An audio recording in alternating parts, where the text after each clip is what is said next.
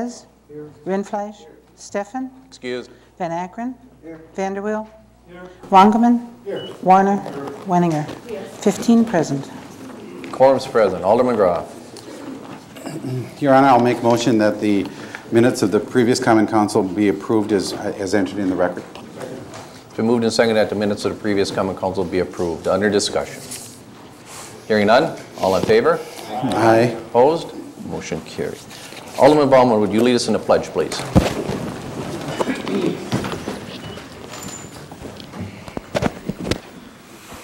I pledge allegiance to the flag of the United States of America and to the republic for which it stands, one nation, under God, indivisible, with liberty and justice for all. Thank you.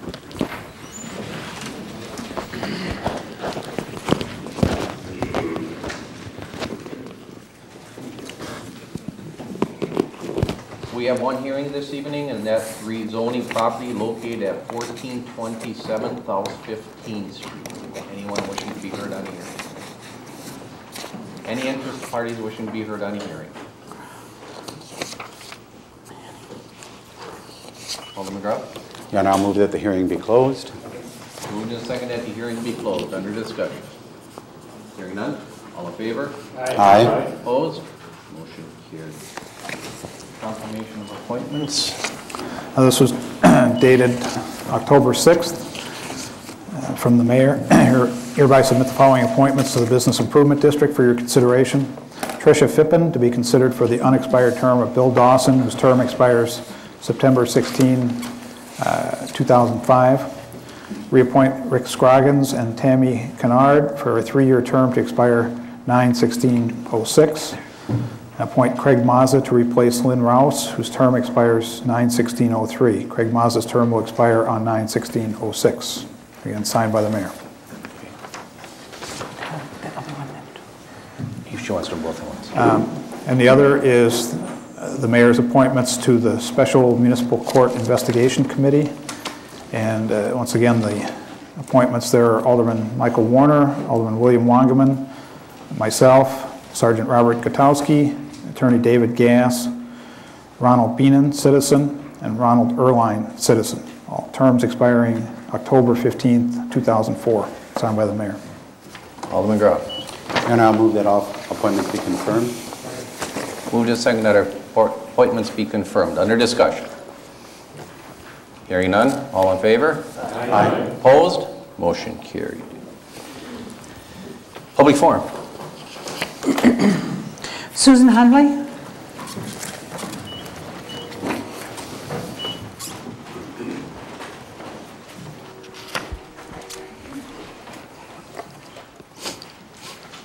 Good evening. I'm Susan Hunley, 632 Michigan Avenue, Sheboygan. I'm here just for one purpose, and that's to address the room tax issue.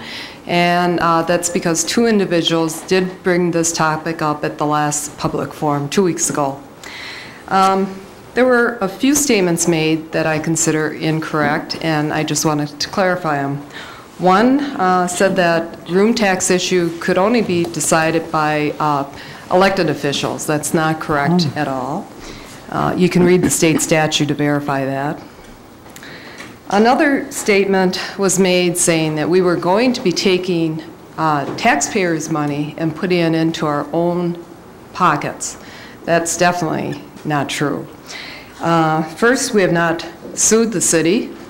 We did file, Renee Susha and myself, 2 lodging owners, a notice of claim. And that was only after 3.5 years of trying to negotiate and over 22 meetings that were attended by lodging. And these meetings were council meetings, chamber meetings, and some were requests from special groups to meet with us. We went into all these meetings very open-minded, hoping to resolve these issues. The very last thing that we wanted to do was to get into a lawsuit. But then we did hire an attorney to advise us. Didn't seem to be going anyplace. Our attorney did meet with the city attorney for 3 hours, and our attorney, by the way, is a person that is considered the room tax law expert in the state of Wisconsin. He actually has written a book. Many municipalities purchase this book, and they use it as a guide once they enact room tax law. And he came to Sheboygan and met with our city attorney. And after the meeting, because we'd planned future meetings with him, and the attorney had hoped to, our attorney, I should say, had hoped to meet with the mayor and maybe some other groups that were interested. He told us he didn't feel this was in the best interest, and we are paying this attorney by the hour. So after encouragement and actually suggestions by 2 city officials, we did file the notice claim. During this time, we were never contacted, Renee or I. A third party was, and it was brought to his attention that he should maybe discuss us dropping this notice of claim. Rather perplexed us that somebody else would be involved and not us. But we didn't have any say because we were never contacted. We were given a notice that, through certified mail, that it was discarded. So the next step would be to sue the city. We haven't done that. We do have 6 months. We are hoping for some negotiation during this time. We have not heard. If it would go into court, it should not. It was stated in the last public forum that we would be costing the city taxpayers steep legal fees to defend the case. Shouldn't cost the city 1 penny. We have a city attorney that has been advising the mayor and all of you, saying that we are following state statute regarding room tax law in Sheboygan. Shouldn't cost you a penny. It will cost us money, and when we win, we will want to be reimbursed. That's where the city would have some expenditures. Our only goal is for the city to follow state statute regarding room tax law. Thank you. Thank you. Okay. John Gussie. John, you'll have 5 minutes.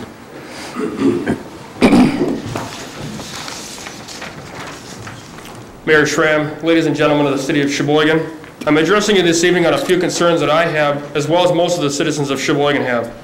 While looking at the pending budget, mounting deficit, and increasing in fees, and in addition to fees that this common council has created, are you truly doing your guidance as part of the city of Sheboygan? There are 2 things that governing body has an obligation to the citizenry that has put you in power. The citizens have, number 1, the right of protection, and number 2, the developing and sustaining of a stable and robust economic structure. The first is our right of protection. This lies in the hands of our police and our fire department, with both stand substantial cuts in this upcoming budget. First is the fire department, which stands up to a $250,000 budget cut, having the potential of laying off 3 firefighters in this city. Yet on the south side of this city alone, we have 1 fire station taking almost half of our load, which also houses our industrial park.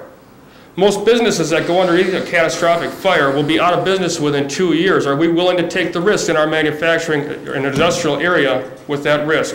To say nothing of the people who pay the taxes and go home every day and having their lives and their property put on the line with this fire department in their hands. These are the same people that are considering wage decreases or having their wages frozen to save the jobs. Definitely showing the spirit of the people that will bravely go in as everybody else wants to run out. They will band together, never leaving the fallen man behind. Yet tonight, just look in the paper to see that we're also looking at increases in wages of other people, yet they're looking to stop theirs. The next step is the police department facing almost a $500,000 budget cut. A $500,000 budget cut. Have we not listened to the news? Have we not seen that this city is facing a drug problem? I know people who live in neighborhoods that these drug houses have popped up. This is a neighborhood that I grew up in. And what about the tragedies that we have seen on our streets, having young people's lives taken? Where were the police to stop some of these drug drivers? Second of all, and the last thing, is how about now a prostitution ring involving a child, a 13-year-old child, and we're going to stand and let this happen? Second is the economic structure.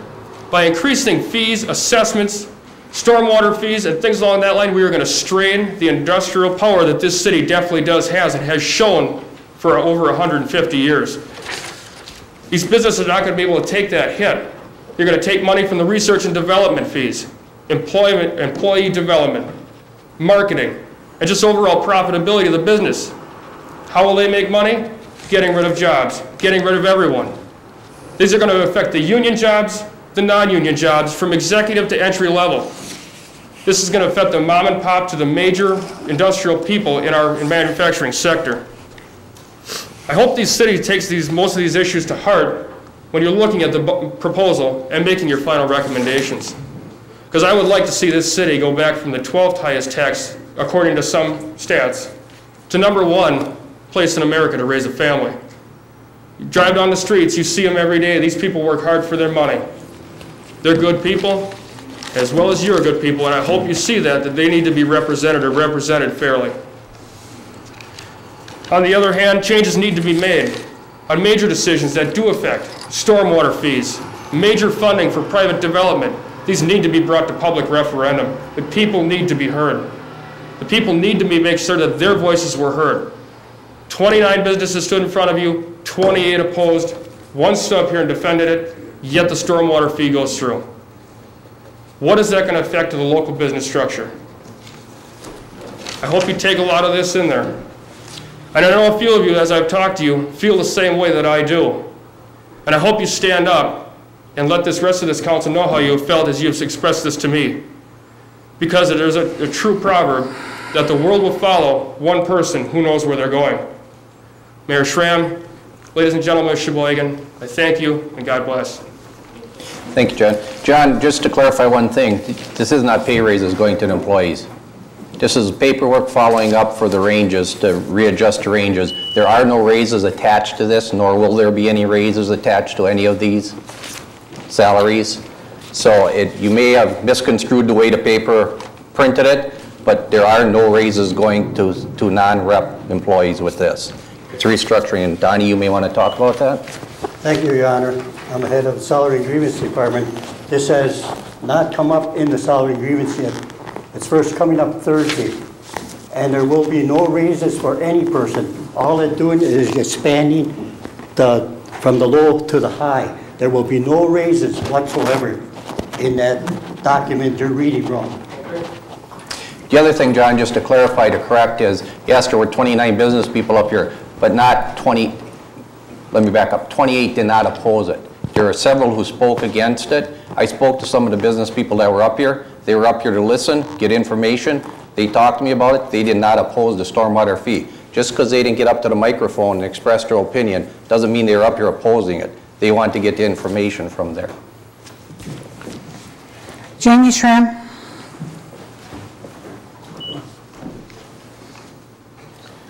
Good evening. I again thank you for allowing me to speak with you this evening and for sharing 5 minutes of your time.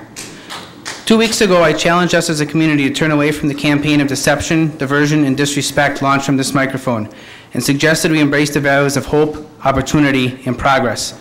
I also made a promise to present the facts whenever and wherever they were being misrepresented. In the past 2 weeks, the campaign of deception, diversion, and disrespect have continued their assault upon the truth. There's an old saying in politics that if a lie is allowed to be told long enough, it becomes truth. Such inaccuracies must be challenged. My favorite one over the past 2 weeks is the assertion that the budget challenges we face are because of the money being spent on the Blue Harbor project. This, despite the fact Alderman Warner and the mayor both laid out information contrary 2 weeks ago. The fact is, there is no line in the upcoming 2004 city budget that allocates 1 cent of general fund tax dollars to Blue Harbor. None. Zero. Blue Harbor is funded through the TIF district in which it resides, not general fund dollars. Along with this is the wild assertion the owners of Blue Harbor will have their property taxes frozen until 2018. Again, the facts tell a different story. In an effort to protect local taxpayers, the city's leadership made certain a minimum tax payment was made each year to the city, and with the project's success, Great Lakes will likely pay more than the minimum guaranteed tax payment. We also heard again this past week that Sheboygan is the 12th highest in taxes in the country. But again, the facts tell a different story. This report, done by a firm in the East Coast, covered the entire Sheboygan metro area. In other words, the entire county, and compared its property values to tax rates. The Wisconsin Taxpayers Alliance, a Wisconsin group, did a similar study, which was recently highlighted in the Sheboygan Press on October 7th, 2003. The city of Sheboygan, let me repeat, the city of Sheboygan ranked 191st out of 220 communities included in the Taxpayers Alliance study. Instead of 12th highest, the city of Sheboygan is 29th lowest out of 220 municipalities. In Sheboygan County alone, the city is ranked behind Howard's Grove, Plymouth, Oostburg, and Sheboygan Falls in tax rates over the last 10 years. Additionally, while city tax rates have averaged a 4.6% increase, below the state average of 5.1%, property values have risen better than 9.4%. That's a significant return on one's investment. It means our city's leaders, all of you, are spending our tax dollars wisely. Alderman Bill Steffen was indeed correct 2 weeks ago when he stated the voices concerned about high taxes must now make their case to the Sheboygan School Board and Sheboygan County Board, which, by the way, is proposing 2.75% raises for their employees. 0%. What does it mean? When the mayor and common council pass a budget with a 0% tax rate increase, they will be subjected to the same definition of zero that past leaders have followed for decades. Yet now, some in our midst wish to change the definition. No one has said there won't be increases in our property values, which, by the way, happens to be a good thing. Yet we have heard every reason why zero just isn't zero. Have we not all heard this before? Did we not have a former president who, when asked if he smoked marijuana in college, respond, "Yeah, but I didn't inhale"? We need to stand up for the truth, for decency. How often does the media turn the other way, publishing the opinions of the self-serving rather than investigating the truth? Lies sell market share, sell newspapers. Lies are interesting, exciting. The truth is plain and simple, black and white. It is easier to gossip and spread the lies, engage in deception, diversion, and disrespect than it is to have the courage to stand up for the values of hope, opportunity, and progress, the values we teach our children. We can learn a lot, though, by following the values we teach our children. My 6-year-old son loves to play soccer. This is the ball he uses to practice. I've never been much for soccer, so we're learning together. I'm convinced, however, that regardless of how great a soccer player he becomes, he is learning some very important life lessons on the soccer field. 6 years old, and he's beginning to understand. He will not always win, he may not always be the best, and he certainly cannot lie, steal, and cheat his way to the top. Criticizing the other team doesn't make him or his team any better. Practice and hard work make him a better player, enable him to uplift his team. 6 years old, I can see it in his actions on the field and in his comments to his teammates. He gets it. 6 years old. Too bad some of us much older haven't learned the lessons from the soccer field. I invite you all to come out and play a game. That same 6-year-old loves the color. This is the box of crayons he uses. Right now, his favorite color, it's blue. I'm certain there are some people gathered here tonight who try to convince us this is red, green, yellow, anything but blue. Certainly it can't be black or white because they thrive on finding the gray. But this is blue. It's blue because our tradition tells us it's blue, common sense tells us it's blue, our values tell us it's blue, and the Binney and Smith Crayola Company of Easton, Pennsylvania tells us it's blue. Blue also happens to be the color of the sky. Despite all the criticisms leveled against our hometown and all the lies that have been told, the sky is not falling. Tomorrow the sun's going to come up. I'm not promising 75 in late October, but the sun will come up in Sheboygan, and you know what? We're going to be all right. I always tell... Sorry. Thank you. God bless. Marty Bootson? Hi. Okay, my name is Marty Bootson, and I'm the manager of Screamer's Tavern. I'm here today in regard to the sign we currently have on our lower roof. This sign is a fiberglass race car shell that's professionally painted with our logo, our name. We spent about $5,000 to have this car made and then lifted onto our lower roof. We were not aware at the time that we needed a sign permit, so we were ordered to take the sign down or apply for a variance for a conditional use permit. So we spent another $150 to apply for a conditional use permit so that we could comply and be, we want to obey the law, but we were denied. The reasons for denial were based on aesthetics and the city planning committee's hesitancy to set precedents for anyone in the future wanting to do the same thing. After the last vote by the planning committee, which was 3, 2, and 1, 3 voted for denial, 2 in favor, and then 1 abstained. I was approached by Bob Petrie from the Sheboygan Press, who informed me that he would like to interview me for a story that he was going to do for the paper, where our issue made the front page of the paper. And then Jerry Bader called me from WHBL, and he wanted to do an interview, which I did. And he had an hour-long program where callers, call in to voice their opinion. He had over 30 callers, and not one negative comment was made by anyone that called in. Every person said that our sign looked great and professionally done. Some said it actually improved the look of the area and its surroundings. They said it was creative and imaginative way to promote our business, and some people went as far as to call it art. From race fans to small business owners to ordinary citizens, we received so many positive comments and so many people offering their support that I couldn't help but wonder if there wasn't a chance to change the City Planning Committee's mind about our issue. So on Tuesday, October 14th, I called Mayor Schramm, and he said that I had an opportunity to address the council, so here I am. On Tuesday, October 14th, a petition was also started to keep our sign, and we have over 1,500 signatures in 6 days. What I'm asking the Common Council to do is send our issue back to the City Planning Committee for reconsideration.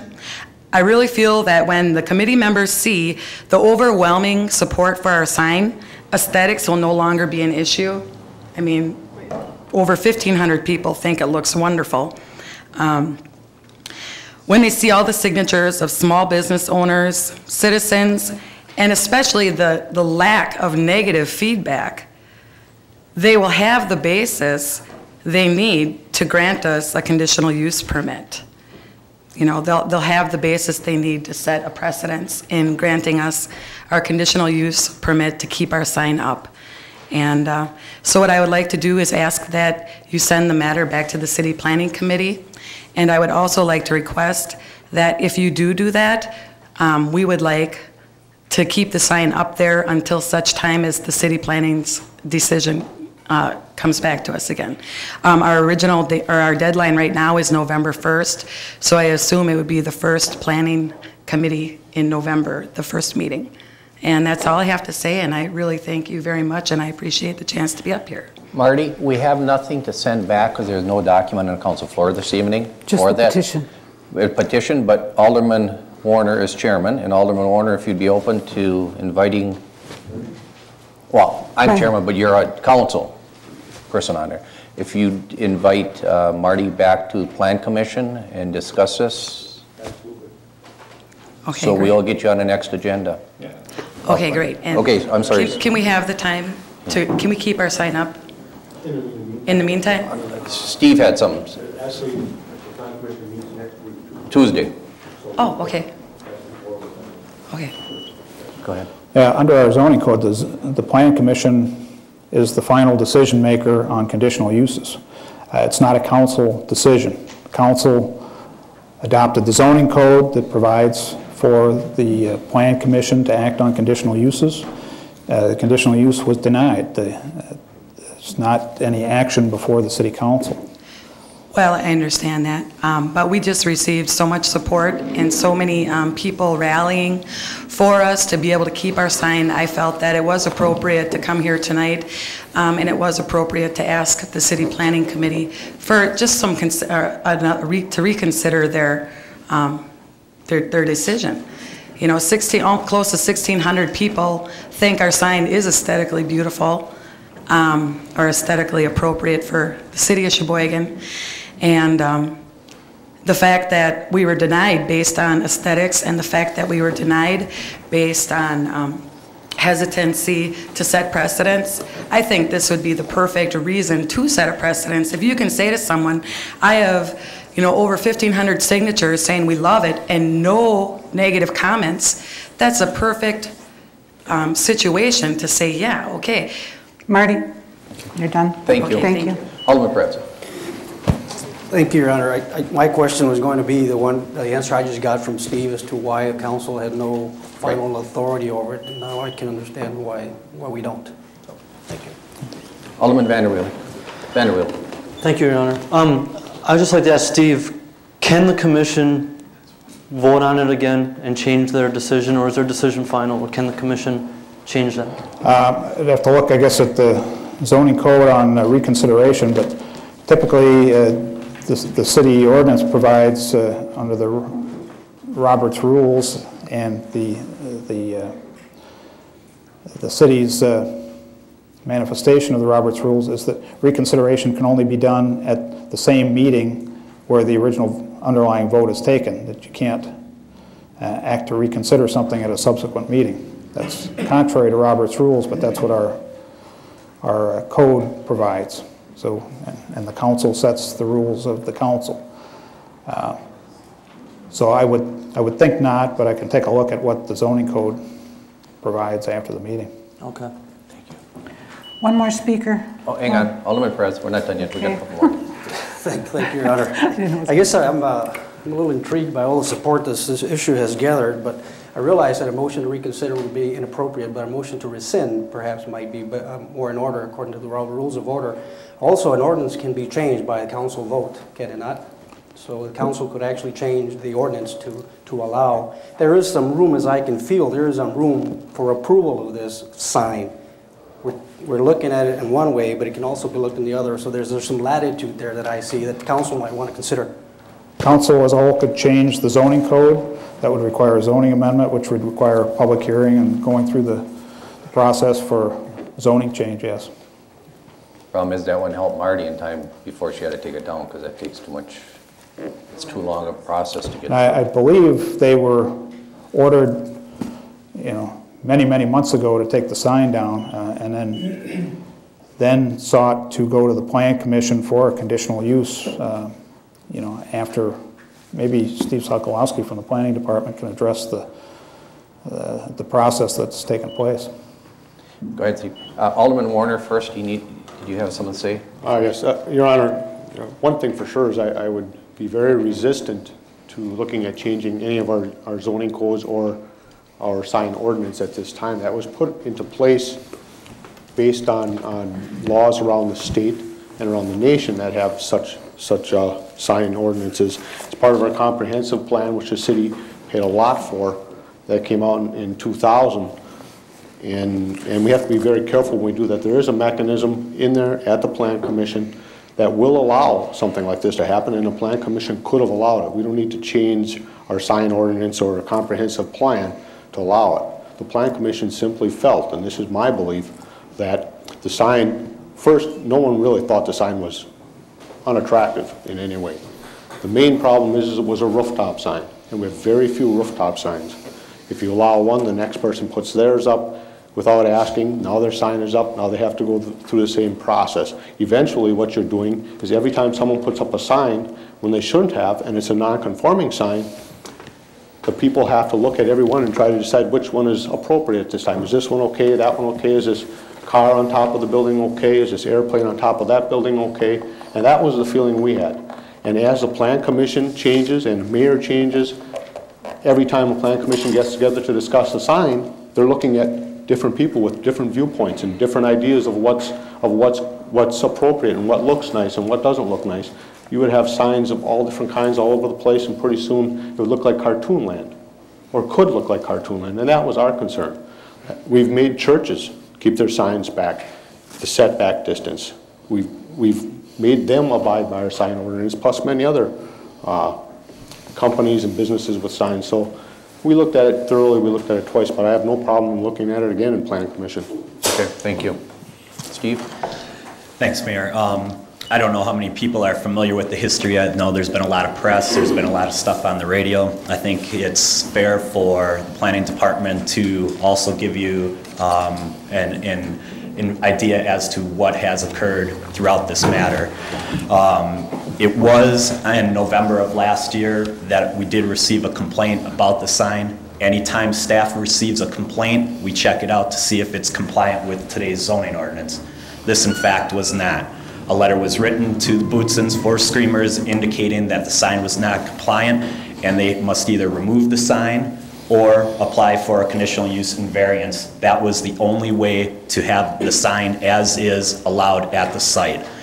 Presently in the urban commercial zone, there are different types of signs that are allowed, wall signs, awning signs, and there was never any type of issues in terms of the NASCAR motif or anything like that. It was with the fact that the zoning ordinance, which Alderman Warner stated with regards to the comp plan and the zoning ordinance, which was amended in 1996, there was a lot of time and effort spent by the public, by the Planning Commission, by the council, in fact by sign companies, that focus specifically on the signs. And this was one of the results of that that study was to limit roof signs, not to have them.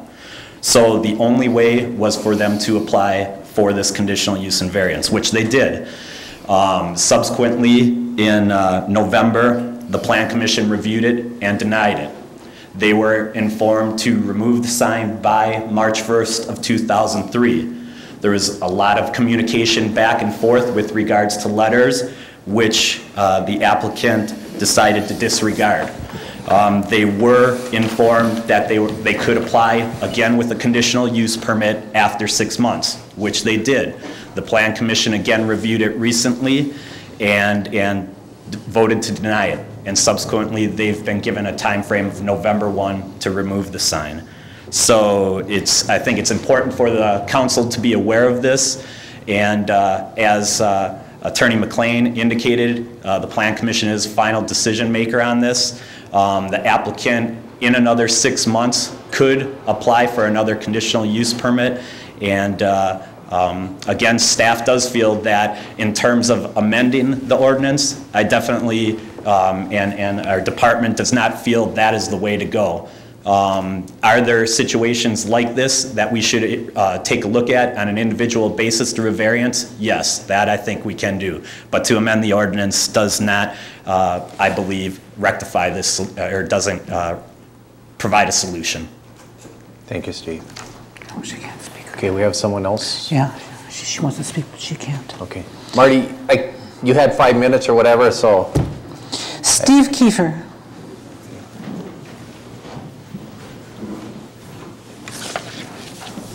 Good evening. Marty, thanks for making a little noise. You give me a chance to talk. My name's Steve Kiefer. Some of you I know from a long time ago.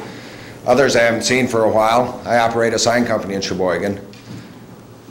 Almost everything I produce I ship somewhere else in the country. You may see it on a truck heading south. Very occasionally we install a sign in Sheboygan, but this is not our normal business. But tonight you're talking about something that is important to me, and that's Sheboygan's sign ordinance. I'm highly active on a national basis with my International Trade Association. Last year I was chairman of the board. This year I'm chairman of our Government Relations Committee. I manage a staff that includes 5 attorneys, Dr. James Claus, who's considered to be the national expert on signage. In fact, he created the word in 1976. The attorneys are experts in sign ordinances and constitutional law. I participate as well as directing their activities. And while I'm not an attorney, I've certainly learned a lot about sign ordinances, constitutional law, federal law. I've worked with communities since 1979 on sign ordinances, as diverse as Manitowoc and Waukegan, Illinois. I noticed Steve turn his head towards me when he said sign companies worked on the Sheboygan ordinance. I did not. I asked to participate, and that was denied me. I am highly concerned about the Sheboygan zoning ordinance, specifically the sign ordinance, interpretation and implementation of that ordinance. I have discussed my concerns with the planning department more than once. The mayor and people from that department have met with me. I provided them the same publications all of you received on Friday. Yet I continue to see actions that show a lack of understanding, that show censorship of speech, violation of basic civil rights of the U.S. Constitution, its amendments, and numerous Supreme Court rulings. Simply stated, signs are speech. They're no different than the newspaper or the magazine you read. Speech is protected by the First Amendment. The U.S. Supreme Court rulings have made it abundantly clear that the burden of proof for any regulations of speech rests with the city, not with the business owner. A city cannot subjectively assert a claim, such as aesthetics or even traffic safety, as a reason for controlling speech. There must be factual proof behind the regulations, not subjective assertions of visual appeal or dislike by a handful of people. As far back as 1945 and as recent as 2001, the U.S. Supreme Court has addressed local actions which censor speech and has rejected those actions. Beginning in 1975 and in subsequent Supreme Court cases, they established very clear rules to interpret compliance. This is not new knowledge. However, I do see it being repeatedly ignored by members of the planning profession throughout our country. But yet I have hope, because 2 years ago I listened to a tape by the #1 legal expert that advises their profession stand up in a seminar at their national conference and tell them that 90% of the ordinances, the sign ordinances in the United States are illegal. This is the same guy that taught him to do all the stuff we have in our current ordinance. Ramifications to a city can be quite harmful. I direct your attention to the sign line you all received that talks about North Olmsted, Ohio. This legal action, which the local merchants won, in addition to the costs the city had to pay to defend themselves because it was brought under federal civil rights law, cost the city, paying back the plaintiff's fees and attorney fees, over $300,000. This is one example. Additionally, I must tell you I'm concerned when I see city staff refuse to grant permits for signs that are allowed under the present ordinance and instead coerce people to install smaller signs. Signs which the staff considers to be appealing. Monument signs which nationally recognized traffic safety engineers indicate are a traffic safety hazard. I believe this raises serious prior restraint and due process concerns based on how I've been educated. On other occasions, when a business stands up for their rights, then the city staff gives in and grants them a sign permit. I don't know how Sheboygan's ordinance was written. I didn't participate. But I can share with you that as an official representative of my trade association, I've participated in meetings with multiple departments at the Federal Department of Housing and Urban Development. I can tell you that HUD is highly concerned about the use of federal funds, block grants, to pay for the development of local ordinances, such as the sign ordinance, which violate federal law. I can also tell you that the people in the Small Business Administration have become highly concerned about restrictive, illegal sign ordinances and the serious negative impact they have on small business success and the collateral behind SBA guaranteed loans. Steve, your time is up. Good. Sorry about that. Thank you. I can tell you a lot more for hours and hours. Thank you, Steve. Not tonight. That's all. I have one communication that was sent to me today. It's from Mr. Craig Wagner, and subject is tonight's council meeting. Sorry that I won't be there tonight, but feel free to quote me on anything. Quite honestly, this is getting out of hand and needs to come to a halt. Recently, there have been many attacks against you and members of the council, some of which I submitted to the editor of the Sheboygan Press. I would like to take credit for that letter, but the editor took the liberty of changing portions of my letter to not reflect my opinions. So don't believe everything you read. I haven't heard any advice or suggestions on how to resolve the current physical woes from the citizens. It is easy to criticize, but it takes a little time and effort to come up with better ideas. I would suggest that we try to find other alternatives to raising taxes, creating fees, reducing earnings, or eliminating services, and find better and more efficient ways to providing services that make Sheboygan what it is. We may have to compromise on some of these, but don't take the easy way out. How can this be done? I don't have the answer to that, but that is why the citizens have elected you and the council members. Now it is time to serve the people. I also have to give you credit for attempting to keep the city's portion of the taxes stable by seeking a 5% reduction to the department budgets. Consider the many cuts that have come from Madison. It takes a courageous mayor who, by doing so, has come under attack and possibly risking his political future for the betterment of the people. To me, that is serving the citizens. I am also upset with some of the members of the council.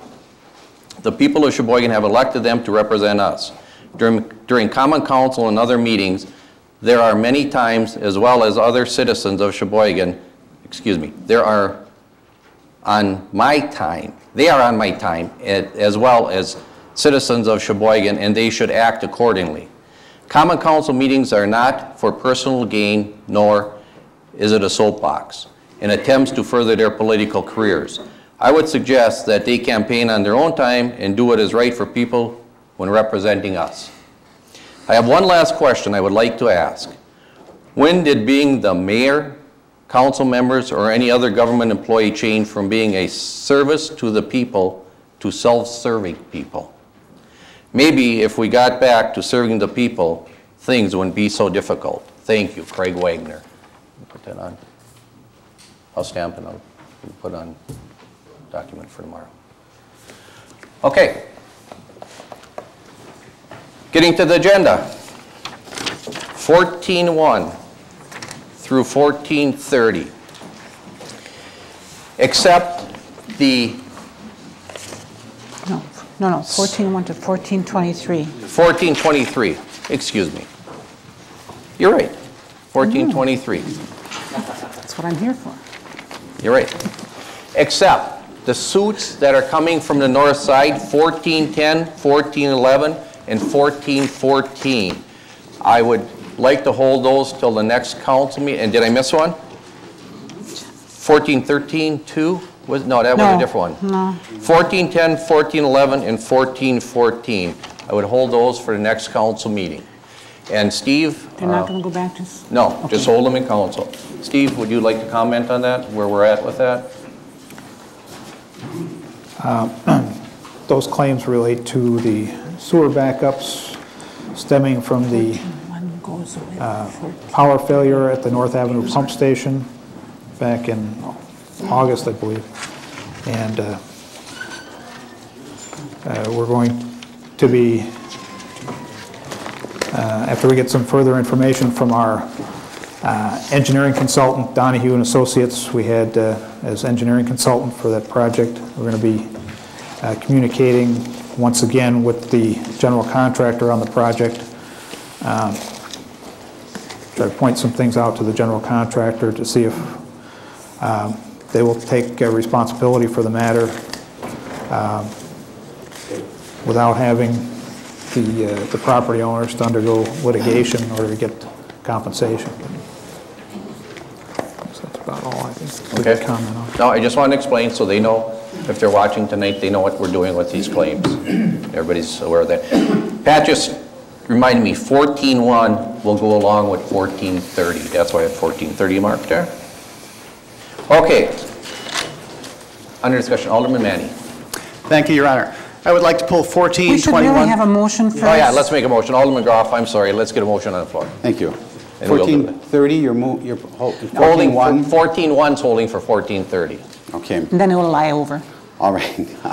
Then for documents 14.2 through 23, less 14.10, 11, and 14. Right. I would move that all RCs be accepted and adopted, all ROs and communications be accepted and filed. We pass the resolutions and general ordinances and grade ordinances. Okay, it's been moved and seconded. All ROs be accepted and filed. RCs accepted and adopted. Resolutions, general ordinances, and grade ordinances be put upon their passage. Now, under discussion, Alderman Manny. Thank you. I would like to pull 14.21 for separate consideration and vote. Okay, Alderman Manny. I'd like to vote, I'm going to vote no on this myself, and would do so with this desire, that we send it back for broader consideration and come back with a new ordinance, that we would include increased access in public parks, at least in some measure, for dog owners, at the same time as we would authorize but limit use on the urban recreational trail, limiting use to the Michigan Avenue point further north, thus keeping dogs away from that area to the south that's periodically heavily trafficked. So I would encourage others to vote no on this for those reasons, to come back with a new ordinance proposal in the near future. Thank you. Is that a motion, a formal motion to refer back to committee? No. Did you to vote no? I'm he wants a separate vote on it now. You just want a separate, okay, right. Super. We'll take that first. Alderman Vanderweel, same thing? Yeah. Okay. Yeah, on 14.21. I just wanted to say that I've gotten a lot of phone calls from people for and against having dogs on the trail on the lake. And if it doesn't work out, the council can change the ordinance back anytime. If we get hundreds of phone calls by June, we can change the ordinance and look at the ordinance again then. So that's all I have to say. Thank you. Alderman Warner. Thank you, Your Honor. I don't mind the idea Alderman Manny had of looking at allowing pets into some of our parks, other parks and things. I think that might be something we should take a good look at. But this item here, as far as the Sheboygan Urban Recreational Trail usage, came to Public Protection and Safety first and passed in our committee on a vote of 5-0. And then I believe it went to Public Works. We sent it to Public Works for their consideration rather than pass it in council so that they would be able to look, and I believe it was a unanimous vote there also. And part of the reasoning behind this is we allow people to walk their dogs and cats, I would suppose, all the way up to where the trail starts from both sides on public sidewalks where the same bikers, joggers, and runners and walkers and skaters go now. Except when they get there to that recreational trail, they have to walk in the street if they have a dog. And it came to Public Protection and Safety because the officer assigned to that area through community policing was having a real problem forcing dog owners to walk in the street. And there are some people who have concerns about the dogs being on the trail with them on a recreational trail. I understand that, but I bike that trail and I've walked the trail myself many times, and I've never had a problem with dogs that were on there illegally. My guess is that we should hold them to the same standard that we do on the rest of our sidewalks and pathways in the city of Sheboygan. And also, if you actually look at the recreational trail in the county, on that trail, they have horses out there, they have rollerbladers, they have dogs, they have, I haven't seen anything else, I think, other than that, but bicyclists and you name it, joggers and everything, and walkers and kids on bicycles and the horses and dogs, and there's no problem out there on that trail. And I think that just allowing this trail to be an extension of the sidewalks on either end is probably a wise thing for public safety. They're not allowed on the beach, they're not allowed in all our other parks, but perhaps sometime we should be taking a look at some of these other parks to make Sheboygan a little bit more pet friendly if possible. So I just think we should send this through. It's been discussed in committee quite a bit, and I'd like to see it get passed. Thank you. Is there another discussion, Pat? You want a roll call on this? Yeah, you better. Has to be. Has to be, okay. Berg. Aye, you're going to pass it, right? Aye. Bonet. Aye. Doyle. Aye. Graff. Aye. Manny. No. Montemayor. Aye. Moody. Perez. Aye. Rindfleisch. Aye. Van Akkeren. Aye. Vanderweel. Aye. Wangerman. Aye. Warner. Wenninger. Aye. Bauman. 14 ayes, 1 no. Motion carried. Okay, if there's nothing else, Pat, would you call a roll on the rest of the documents? Bonet. Aye. Doyle. Graff. Aye. Manny. Aye. Montemayor. Aye. Moody. Perez. Rindfleisch. Van Akkeren. Vanderweel. Wangerman. Warner. Wenninger. Bauman. Berg. 15 ayes. Motion carried. 1424 through 27 to be referred. 1428 we'll hold for 1443. 1429 will lie over, along with 1430, 31, and 32, and along with 1401. 1433 through 41 to be referred. 1442 and 1443 we will hold at council. Lies over. It will lie over until next meeting. Correct. 28. Along with 1428. Thank you, Don. 1444 and 45 lie over. 1446 through 49 to be referred. 1450 lies over. 1451, by Public Protection and Safety, recommending denying beverage operator license 6175 and 4920 based on their arrest history. Alderman Doyle. Thank you, Your Honor. I move that we accept and adopt the report of committee. Second. Moved and second, accept and adopt report of committee. Under discussion. Thank you, Your Honor. I'd like a request to open up the floor to the audience. Garrett Keefe, one of the persons whose license was being denied, would like to speak. And would Mr. Jovanovich like to speak also? Could we have a motion to... Moved and second to open up the floor. You don't need a motion. You don't need it? No, he's automatically allowed to do it. Okay, thank you. Garrett, you may speak. First off, I'd like to thank the mayor and everyone on the council for your time here tonight to hear me voice. First off, I realize that I have, as most of you can see in the paperwork in front of you, have had my several mistakes in the past. I accept them, I have paid for them, and still paying for them as we speak. But my case in point mainly is that all of my mistakes have had nothing to do with Water Street Pub or my being employed there. They have all been obviously mistakes on my time and nothing to do with my occupation. I have been employed by Mr. Jonovich and Water Street Pub now for, it will be 4 years come February. I take my job very serious, professionally, although it's on a different aspect. I take it as serious as everyone here sitting in this room takes his or her job seriously. Water Street Pub is one of the finest and well-established taverns in this city, and I take pride in being employed there. Once again, I have been there for 4 years. I will be going back to school in January to further my education, to further my life, and put my mistakes in my past and farther behind me than they already are. That's pretty much all I have to say. I thank you for your time. Once again, I do take my job very professionally. I hate to pound out that point, but that's pretty much all I have to say is that I do take my job seriously. It is my full-time occupation. I work 35 to 40 hours a week for Mr. Jonovich. And is my point, is it is my job, it's my occupation, it's my income, and that's all the time I have. Thank you.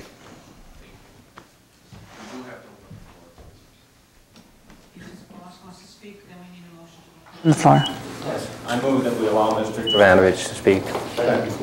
All in favor? Aye. Opposed? Please. Thank you very much. All I'd like to say is Garrett's worked with me for 4 years. At that time, Water Street has only got 2 people that work 35 to 40 hours. If you do not give him his license, he's no longer able to work for me. He is currently in jail. He's out on Huber. If he doesn't get Huber, he's going to be shipped back to La Crosse. His chance of actually coming back in December after he gets done with jail are non-existent. As a small business owner, I'm going to need to replace him. At that point in time, we're putting another guy in Sheboygan out of a job until hopefully next year. All I'd like to say is Garrett's done really, really well for me. He's never got in trouble with the police while he's been at work. Taverns go through after hours, underage drinkers, all that. Out of everything that I've had between both my taverns with employees, Garrett's never once done anything illegal, not once. He gets in some trouble when he's on his own, not when he's at work. So between Huber and working, I don't think that there's any room for him to mess up. I would not keep anybody who actually can jeopardize my license if I didn't really think that he's responsible at work. So I really, really, really wish you guys would take a look at it and reconsider giving him a bartending license rather than taking away his livelihood. Thank you for your time. Thank you. Alderman Doyle. Thank you, Your Honor. Mr. Keefe is correct in that his violations were not directly related to the licensing function. However, they were indirectly related, which means it was a judgment call on the part of the committee. And I'll give you the violations that were of concern to the committee.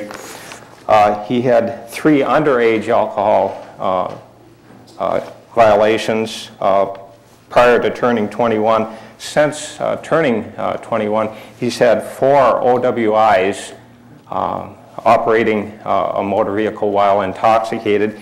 He's also had damage to property, domestic disorderly conduct, and eluding officers. So we felt that his record was of concern. Thank you. Did you want to take a separate vote on this? You have 2 licenses here. Yes, I would. Okay. Which one are pertaining to? We're going to take Mr. Keefe's first? 4920. Okay.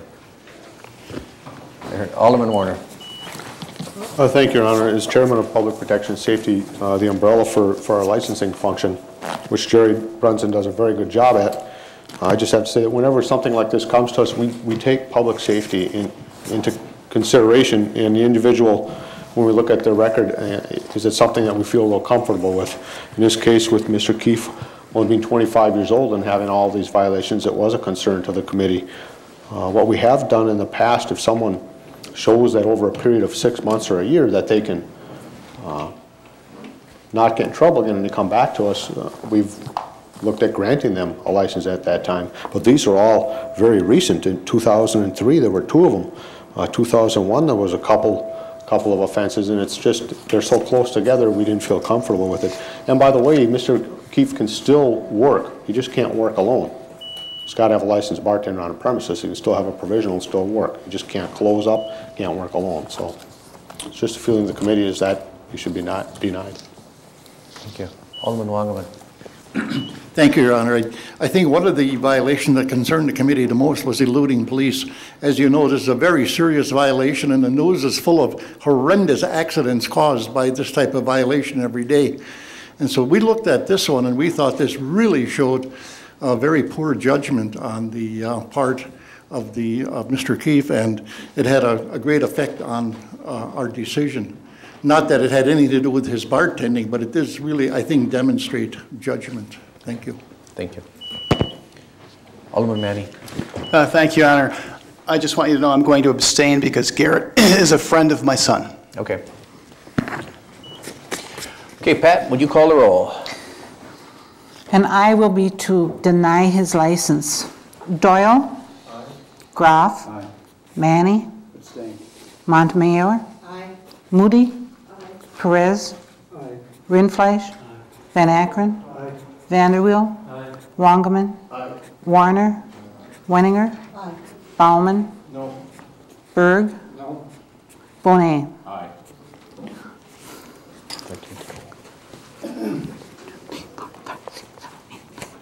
Just want to make sure I had it right. 12 ayes, 2 noes, 1 abstention. Motion carried. Okay, next one. Thank you, Your Honor. Mr. Keefe, the license was denied. Thank you. Thank you for your time. I'd like to consider the license of Nicole K. Rotz, and she is not in attendance. Okay. If there's no other discussion, Pat, would you call the roll, please? Groff? Aye. Manny? Aye. Montemayor? Aye. Moody? Aye. Perez? Aye. Rindfleisch? Aye. Van Akkeren? Aye. Vanderweel? Aye. Wangerman? Aye. Warner? Wenninger? Baumann? Berg? Bonet? Doyle? 15 ayes. Motion carried. 1452 through 54 to be referred. 1455 by Finance, recommending amending resolution providing for outside legal services for the Great Lakes Companies project to increase the not-to-exceed cost of such services. Alderman Groff. Your Honor, I'll move that the RC be accepted and adopted and that the resolution be put upon its passage. Moved and seconded, RC be accepted and adopted, and a resolution be put upon its passage. Under discussion, Alderman Montemayor. Thank you, Mayor. Two questions. Did the city realize that the costs were going up substantially as they were going up? Second question, any negotiations to reduce the amount asked for? Steve? Marilyn, no, I guess we were caught off guard somewhat. The last estimate we got was the number that we had presented to the council back in early May, or the end of April. I think we brought it in, and it was adopted in May at $120,000. We weren't being billed on a regular basis. The first bill we received for the whole year's service was back in August or September. And the costs did escalate pretty rapidly as we got closer to the closing. I guess you could say a lot of things with hindsight. If you'd known that it would have been that high, would you have done things differently? Perhaps might have monitored things more carefully. But I know there was a time crunch. There always has been a time crunch that the developer had to get up and going by the PGA next year. That involved a significant amount of time by the outside counsel and that firm. As it got closer to the closing, there was more and more rushed need to complete development agreements, and also the sub-documents, if you will, the the ground leases, the reimbursement agreements and all that stuff. So there was more people at the firm involved, and that sort of geometrically tends to increase things. The good news, I did check today as far as the amount of fees since the closing, which was like the end of July, and from mid-August until now, there's, we've incurred about $6,000 worth of fees. But as I say, near June and July, the meter was going very rapidly, and I guess I'm not happy about it. I don't think anybody's happy about it, but I've looked at the bills. I don't think there's any issue that the work that they billed us for was actually performed by their firm. As far as negotiation, I did talk to them about that. They're not willing to negotiate on it.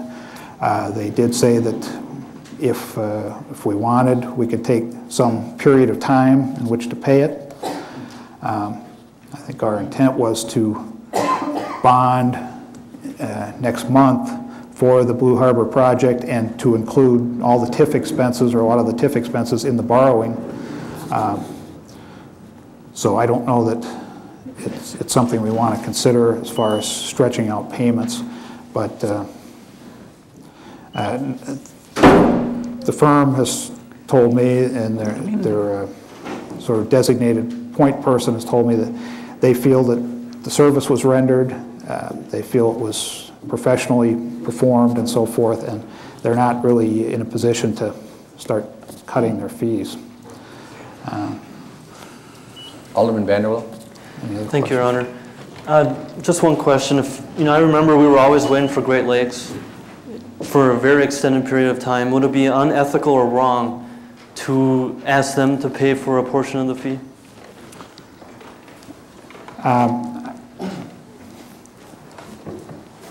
I don't know. I guess that's a council decision. I'd feel a little uncomfortable about doing that after the fact. I think if we were going to do that, that would have been something that we would have negotiated up front. And actually thinking about that, and we've discussed that a little bit, the problem you have in doing that is sort of diluting who they're representing. In other words, if Great Lakes is paying half the bill, then are they really representing us to our best interests, or are they sort of taking a neutral position and just drafting documents? The problem we had early on, and one reason why we looked at hiring that firm, was Great Lakes was using Foley & Lardner, which is the bond firm that we had been using at that time for bond services. We had used Quarles & Brady for bond service prior to that, and a lot of the issues that we knew that were going to be addressed were really financial issues and bonding questions and private activity questions and things like that. And it was kind of a feeling that we had to, pull out pretty good-sized guns to counterbalance their use of Foley & Lardner firm. And I think while the cost is a big cost, and whether we would have hired them knowing what the cost would have been, I don't know. But I do think we were well served by their service. I feel what we ended up with was in the city's best interest as far as agreements. In the beginning, Foley & Lardner, on behalf of Great Lakes, was pushing to use a entirely different sort of mechanism for funding through lease revenue bonding that was appealing to Foley & Lardner. They had done that before, but we felt was not the way to go because the revenue stream was not secure. Lease revenue bonds work good where you've got like a utility, sewer utility or water utility, where you know what there's a revenue stream. Here there wasn't a revenue stream, and our financial consultants were saying that it would probably be an unmarketable sort of product on a lease revenue bond. So anyway, there were a lot of things that went into it, a lot of things that sort of contributed to them spending an awful lot of time. I did go back their last month or so. Ann Coomer was spending, every day. I think the last month she averaged like 10 hours a day, every day of the week, over the entire month of July, weekends and everything, working on this project. And at Quarles and Brady rates, that adds up pretty fast. Alderman Perez. Thank you, Your Honor. This is a really tough situation for me to vote for, and I hope that the words I am going to speak to you tonight are not misconstrued as being words for personal political gain. Even though the past voting patterns of this Common Council assure me that this resolution will pass tonight with flying colors, I am going to vote against the passage of this resolution. Only 5 months ago, this Common Council authorized the cost of attorney's fees not to exceed $120,000 in the Blue Harbor project. It was a cap, we were told. Apparently, that cap imposed by this council had very little meaning. The cost we are being asked to approve tonight is more than 3 times what this council authorized only 5 months ago. The cost is now $400,000. It has been suggested that the amount, $120,000, was only an estimate. If that is the case, somebody was way out of whack. Moreover, I don't recall a resolution this council passed 5 months ago mentioning anything being an estimate. At what point during those few months did this city lose control of the attorney fees being charged? At what point did those attorney's fees start to become exorbitant and grossly excessive of the previously authorized amount? Why was this council not notified that extra services were being required of the attorneys? Where is the $400,000 to pay this bill going to come from? The problem with entering into a business relationship with anybody whereby services are to be rendered only up to a stated amount is when the amount is reached, the city has to bargain for further assistance in the midst of a transaction, and the city usually ends up bargaining to its detriment or faced being left out in the cold. Unfortunately, this type of open-ended contracting has been characteristics of the Blue Harbor project. I never liked it then, and I certainly don't like it now. How many of my fellow aldermen would casually dish out of your own pocket more than 3 times the amount of money than you had previously agreed to pay for anything? My vote of no tonight is a simple message to this administration. If you are going to deal like the money you're spending is coming directly out of your pocket, not out of somebody else's pocket. And by that I mean the taxpayer. Thank you. Steve, would you like to reply to that? That this is not the taxpayer's money? You're borrowing yeah, this this is a TIF project. These are TIF eligible expenses. That's right. That doesn't mean they're not coming out of somebody's pocket, but they're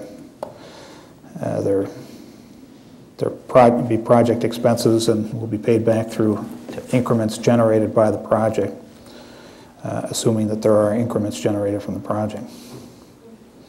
Rich, did you want to comment on this?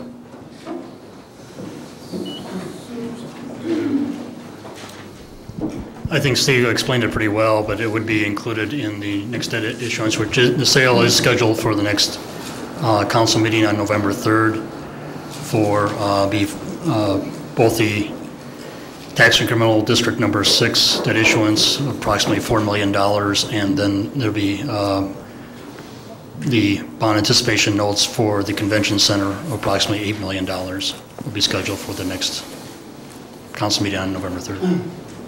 Rich, do you ever remember Alderman Perez said it came out as a cap of $120,000 for spending out of finance, was it? I think the resolution said not to exceed. Is not to what exceed. The reference was. Okay.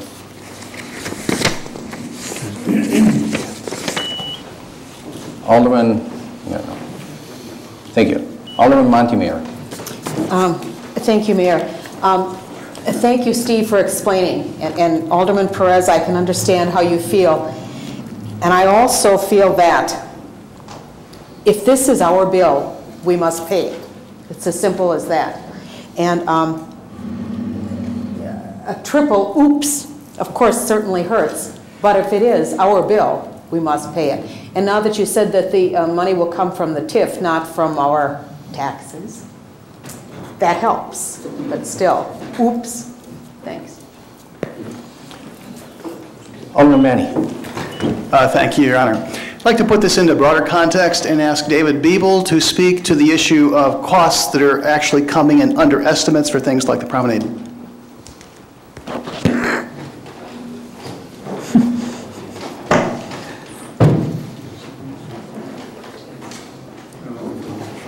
Well, basically the contracts that have been let for the public portions of the project, such as the streets, the utilities, the sanitary sewers, the promenade, those bids have come in under the original estimates based on the TID that was originally developed as a budget.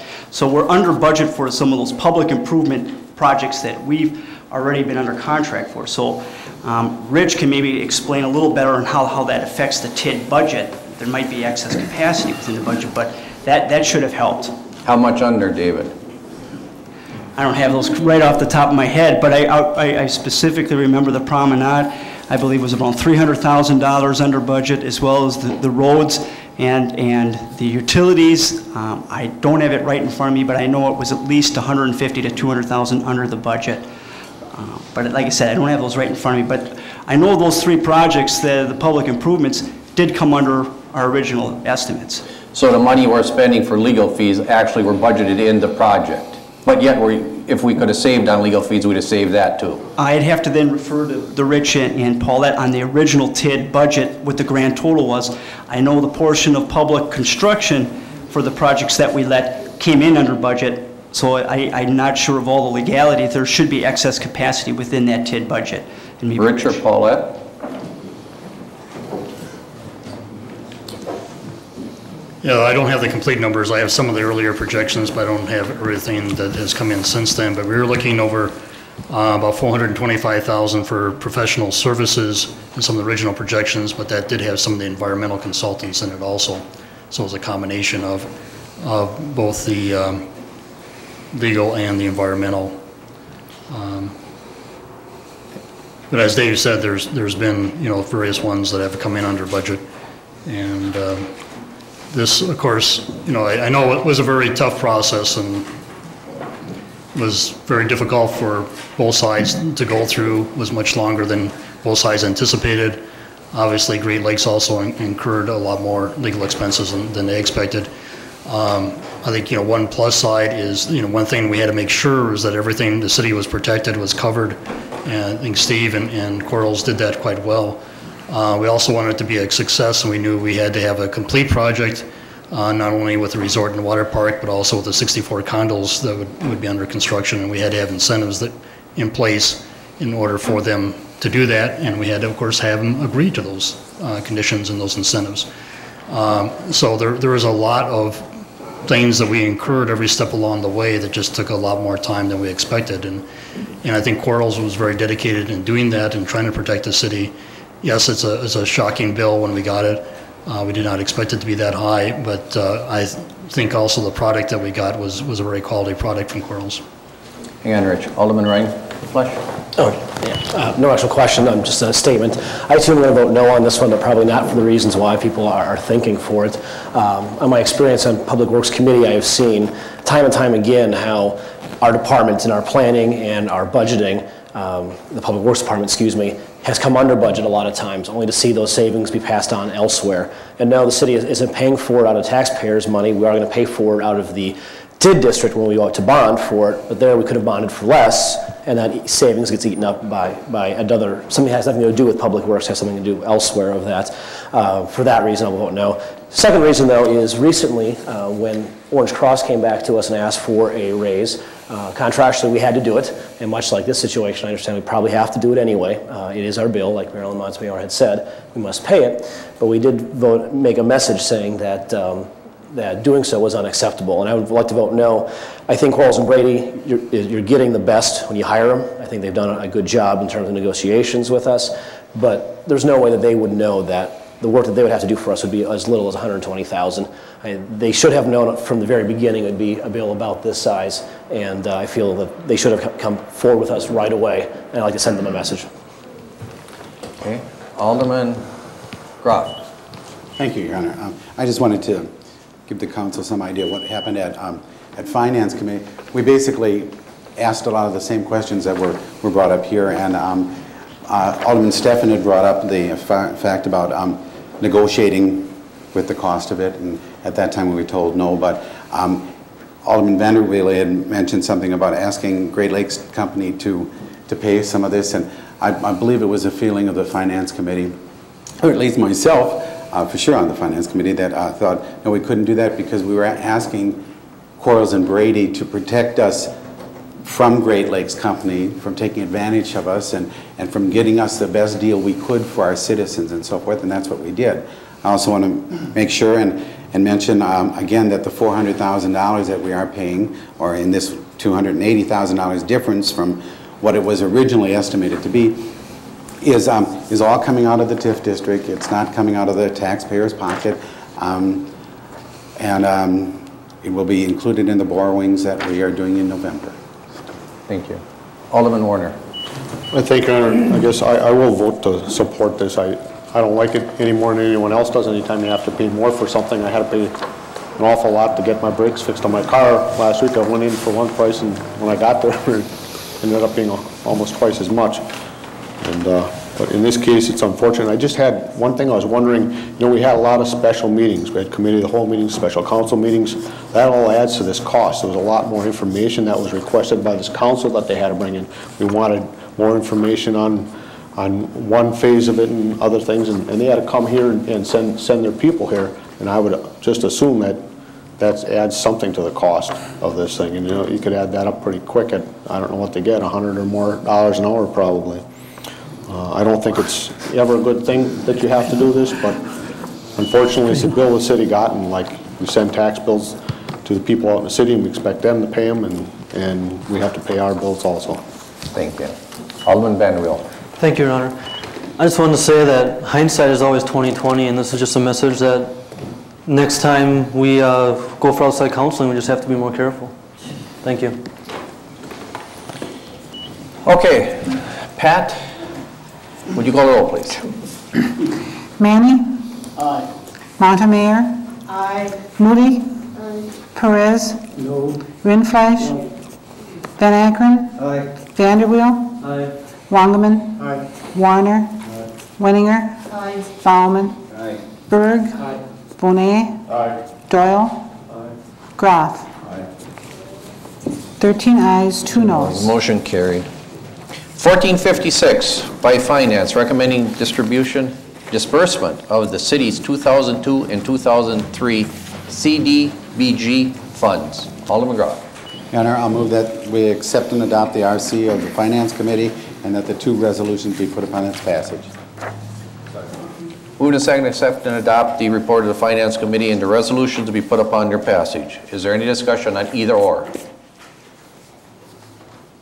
Hearing none, would you call the roll, please? Montemayor? Aye. Moody? Aye. Perez? Aye. Rindfleisch? Van Akkeren? Aye. Vanderweel? Aye.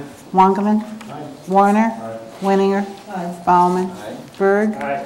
Bonet? Aye. Doyle? Aye. Groff? Aye. Manny? Aye. 15 ayes. Motion carried. 1335 RO by City Plan Commission, recommending amending the zoning of property at 1427 South 15th Street. Alderman Warner. Thank you, Your Honor. I make a motion to accept and file the report of officer and pass the attached ordinance. Moved and seconded to accept and adopt accept and adopt, accept and file the RO, and pass the attached ordinance. Under discussion. Under discussion, Your Honor, I thank you. This is relative to rezoning the property located at 1427 South 15th Street from Class Neighborhood Residential to Class Urban Industrial. And I know Alderman Moody has a concern about this. Recently, Leslie Umberger, on behalf of Amy McNeil, inquired about operating and potentially expanding a metal art studio at 1427 South 15th Street. The property is currently zoned neighborhood residential, and it must be changed to urban industrial to allow such a use. And this is one of those things that slipped through with the 1996 zoning update. It seems we find one or two of these each year. And there already is an industrial building on this property, and it has operated that way for many years in the past, but somehow this got put into the neighborhood residential zoning code, and it should not have been. This is also compatible with the City of Sheboygan's comprehensive plan for the area, so the Plan Commission recommends approval. Okay, after no other discussion, would you call the roll, please? Moody. Aye. Perez. Aye. Rindfleisch. Aye. Van Akkeren. Aye. Vanderweel. Aye. Wangerman. Aye. Warner. Aye. Wenninger. Aye. Bauman. Aye. Berg. Aye. Bonet. Aye. Doyle. Aye. Groff. Aye. Manny. Aye. Montemayor. Aye. 15 ayes. Motion carried. 1357, a resolution by Alderman Groff, Winninger, Stefan, Doyle, and Bonet, transferring funds to establish estimated revenue and appropriation for business development loan to I&Z Properties, Inc. Alderman Groff. I move that the resolution be put upon its passage. Moved and seconded, a resolution be put upon its passage. Under discussion. Alderman Van Akkeren. Your Honor, I just want to know what is this? Is this the motel and the restaurant on 8th Street? You got 922. This is for the Fountain Park. Fountain Park motel. They're remodeling or are they done? They're done, I believe. Correct. Thank you. Another discussion, will you call the roll, please? Perez. Aye. Rindfleisch. Aye. Van Akkeren. Aye. Vanderweel. Aye. Wangerman. Aye. Warner. Wenninger. Aye. Bauman. Aye. Berg. Aye. Bonet. Aye. Doyle. Aye. Groff. Aye. Manny. Aye. Montemayor. Aye. Moody. 15 ayes. Motion carried. 1457 will go to Finance. Steve? 1458 is a communication from Ron Van Royen, President of RCS, relative to a bill for grass cutting at 1221 St. Clair Avenue. That will go to Finance. 1459 is a communication being a petition from Marty Butson et al. Supporting the effort of Screamers Tavern to keep their race car sign on their lower roof. We will take that to Plan Commission. 1460 is a resolution authorizing signing an easement for a mini storm sewer to be constructed in a portion of property at 3907 South 17th Place. Public Works. 1461 is a committee report by the Special Committee on Risk Management with respect to Meade Public Library participating in the city's medical prescription drug and dental benefit programs effective in 2004. That will lie over. Moved and seconded, adjourned. Under discussion. Hearing none, all in favor? Aye.